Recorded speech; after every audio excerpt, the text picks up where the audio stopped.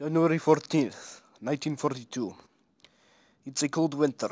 Snow falls outside, and the crisp, cool air fills the beautiful landscape of the Russian land. I work as a researcher in a Soviet biological warfare lab known as Vector State Research Center of Virology and Biotechnology. In Vector, we test multiple biological and chemical weapons, including smallpox, Marburg virus, and anthrax. We are going to test another chemical starting today, an unknown substance created in our labs, so it was referred to as MV0024. This is a liquid chemical, tastes, looks, and feels like water. What MV0024 is supposed to do is turn the enemy into a slave, make it do only what it's told to do. In the lab we have 10 captured Nazi spies. They were informed that if they did what they were told, they would be freed. Every day at 10 p.m. we give each subject a 7-ounce glass of MV0024. The subjects believe it's just regular water. Demitri, Nazi. January 23rd, 1942. It's been about a week after we began testing, and we have noticed a slight change in the subject's behavior. One of the persons began mumbling to himself in the corner of the room. When we turned up the microphone, he was recorded saying, "Only death will set mankind free from the bonds of earth." Intrigued but not faltered, I put this aside and continued my studies. The other subjects were watching him closely, as if his ramblings inspired them. Demitri, Nazi. February 2nd, 1942. In the past couple of days, every subject has curled into a ball, mumbling different things. Some things they have said include, "Love is the strongest weapon for evil," "God has abandoned us, we must make our own heaven," and "Death is the only answer." Very intriguing stuff.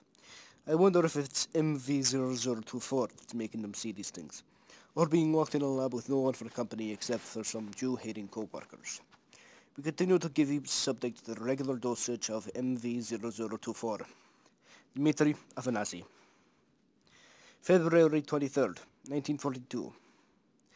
3 weeks have gone by and the subjects are eating 5 times the normal rate, but they gain no weight. Actually, they are getting much thinner.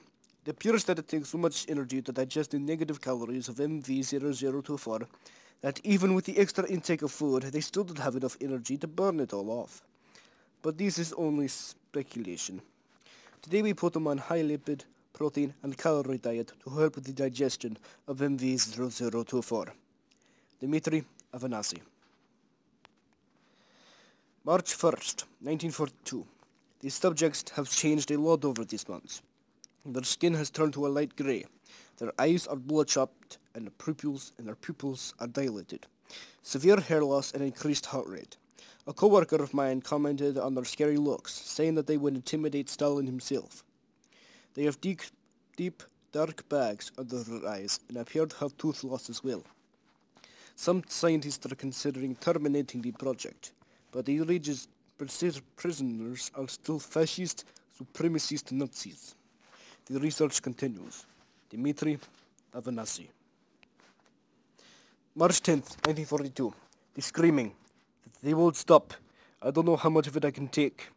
The subjects still won't take our orders. They switch from constant mumbling about death being the answer to blood-curdling screams. I would have quit if they weren't sedated, bound, and had their mouths taped shut.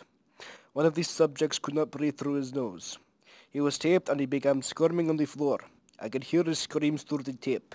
Tears streamed down his face. He squirmed for about 5 minutes before he just laid there, lifeless. He was cremated later. The other subjects didn't seem to notice their comrade had died right in front of them. Demitri, Nazi.